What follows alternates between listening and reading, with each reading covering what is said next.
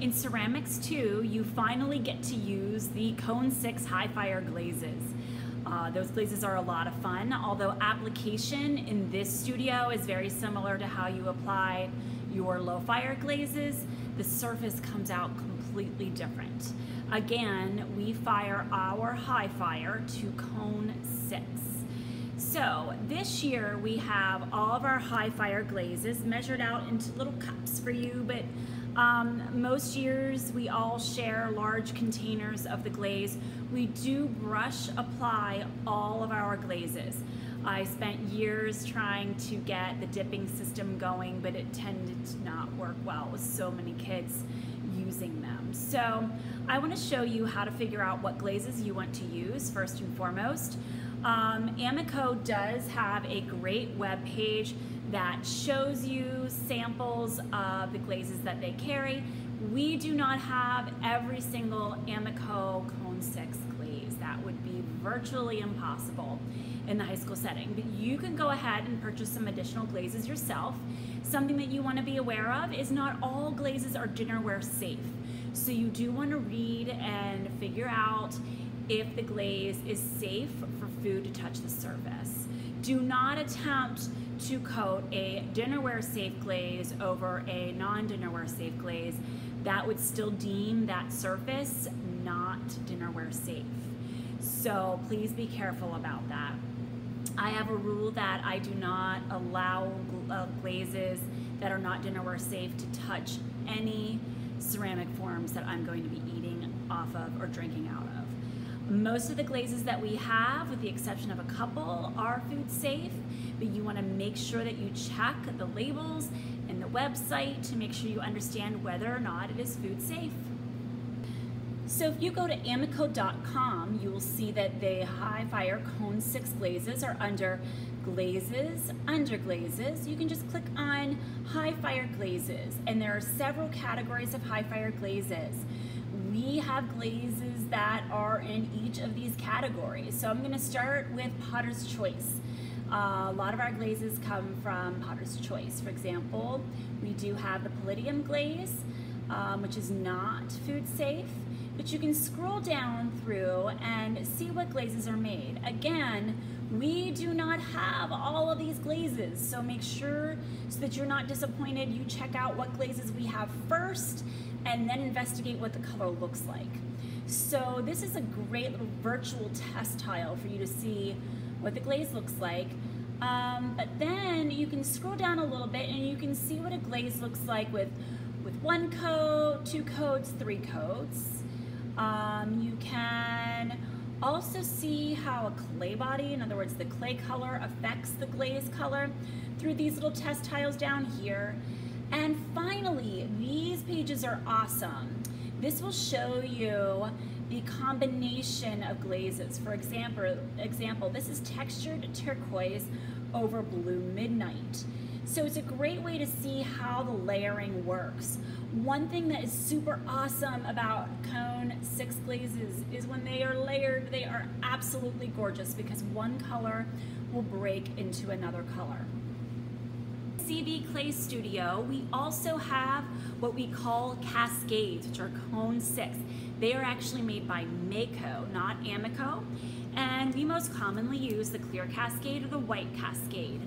So the cascade is to go on the rim of the form only. You can take it down a little bit, maybe like a ½ inch to an inch, depending upon the size of the form, but this stuff runs like crazy. But it's beautiful because it will expose the clay body color beneath, which is really awesome, especially if you're using the Brooklyn red stoneware or the dark brown stoneware clay. These cascades look awesome. The white cascade also looks great with the white stoneware. It causes the clay colors to break into more color variation, and you'll have kind of a white highlight on the rim, which is really beautiful. But again, do not ever, ever, ever place a cascade over the entire form, or your piece will permanently fuse to my kiln shelf. So let's talk about glaze logs. Glaze logs are super important. I'm going to go a little old school on you and talk to you about keeping a glaze log in your sketchbook. But there are a lot of ways to keep glaze logs. logs. I've had students keep their glaze log on their Clay Studio Instagram account, or just on in the notes page in their cell phone. Whatever works for you, but you need to get in the habit of logging not only what glazes you're using, but the order of application and how many coats. The order of application does play a role in how the surface will look. So my old school technique, which I think works quite brilliantly, is using your sketchbook. So with ceramics too, we have these little clay buttons that we've created that we're going to turn into magnets, but they're also serve as test tiles.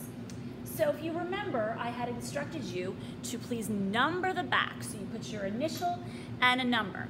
You can use either underglazes to number the back, or you can carve right in the back. So then you'll see on my log, I have a note, glaze buttons. Then as I get to the relief, the adding clay to clay technique, I then sketch out the buttons because they're not numbered on the back. So you can see how this clay button design aligns with the sketch. So whenever you're glazing ceramic forms like mugs and vases, what I typically do in my glaze log is I write a little description, but then I also do a little sketch so I remember exactly what form relates to what glaze. Because not all of us number the bottom of our pots as we make them. Some of you do though, in terms of knowing what order you created things. So when you're glazing, you want to, of course, have your glazes handy and your glaze brushes, also a bowl of water and a sponge to remove glaze from area where you do not want it applied. When you're applying a cone 6 glaze, you really do not want any more than 3 coats. If your glaze is too thick on the surface, you will get what's called pinholing. It's these tiny little holes, literally the size of the tip of a pin, and that will make your clay, your cup, your bowl, whatever, non-food safe. So you want to avoid pinholing. I actually prefer, for the most part, to use 2 coats. I do sometimes put 3 coats in some areas. The inconsistency of 2 to 3 coats tends to look really good on cone 6 glaze work. So I'm going to direct the camera down because we are going to get ready to glaze. Before you get started, make sure you remember to thoroughly shake, always keeping your finger on the lid of the glaze unless you want a little surprise. So when you're test glazing, you want to experiment with a lot of different glazes, but do a little bit at a time. So I'm going to start with doing a few of my test tiles with a seaweed base. So let's see, I'm going to do numbers 1, 2, and 3 with a seaweed base, and then I'll do 4, 5, and 6 with an indigo float base. And then I will layer various glazes on top.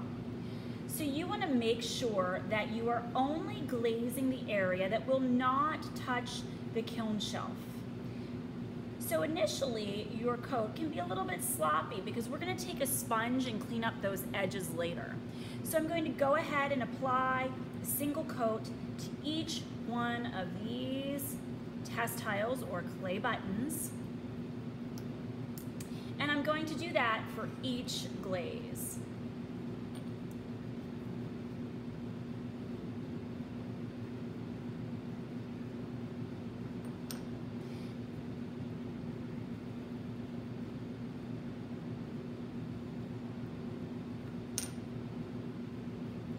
Now, whenever you're changing colors and you're layering one color over the other, you want to make sure that you're allowing that glaze to dry completely so that it does not end up mixing on the brush and then when you re-dip, contaminating your glaze. Tile number 2 is dry with my first coat of seaweed, and I have logged seaweed ×1 into my glaze log. I'm now ready to do a coat of indigo float as my second layer on this clay button, and then I will allow that to dry and clean up the edge. I'm then going to take one of these indigo float buttons and do a layer of seaweed on top so that I can see the difference between putting seaweed on the top versus underneath indigo float. Now that I have my 2 coats of glaze on there, I want to take the time to wipe the edge of this clay button to get that glaze edge very nice and neat. This is where the craftsmanship of glazing comes into play. You want to make sure that where the glaze transitions to the clay body, that the edge is very nice and clean, and you want to make sure that the bottom is free of any little bits of glaze. And now my test tile, my clay button, is ready to fire. Again, this has 1 coat of seaweed, 1 coat of indigo float, and it's test tile number 2, and I have logged it in my sketchbook. After you are done glazing your work, you want to place it on the high fire glazeware only shelf. You do want to make sure that if you're glazing, whether it's flat forms or 3-dimensional forms, that there is a very clean bottom for me to place it onto the kiln shelf. If there is glaze on the base of the form, then I will not load your work. It will sit back on the high fire glaze shelf for all of eternity. So please make sure that the foot rings or the base of your form is clean.